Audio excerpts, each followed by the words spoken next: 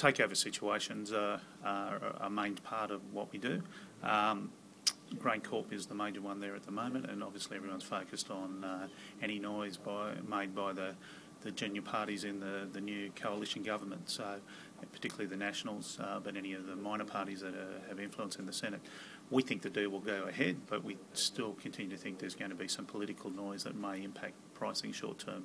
Everyone's focused obviously on FIRB approval for that deal, but there's also Chinese approvals that need to come through that will probably take longer than expected. So we like the trade, but are happy to be cautious in it at the moment. Our other favourite trade at the moment, I think the domestic market has largely mispriced the Wesfarmers partly protected shares, WESNs. That's one of our bigger positions. We think the big end of town has missed the optionality in this instrument. We think it's a trade where if you buy WESN and do a small amount of hedging, it's very hard to lose money. We think that's a very exciting trade under almost any circumstances. Okay.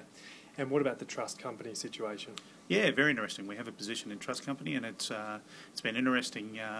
We were just discussing yesterday that between trust company and the old Rams, we've had two competitive bids for the first time in a number of years. So interestingly, in the financial sector as well. Yeah, it's. We think it's probably getting close to fully priced, but with two major parties and one minor party now looking at acquiring it, anything could happen from here. Clearly, it's a valuable asset that in the financial sector where we have the continued growth of superannuation, you may see other assets like this come into play where there have been sleepy trust companies for a number of years and everyone's ignored them, but then once someone wants it, everyone wants it.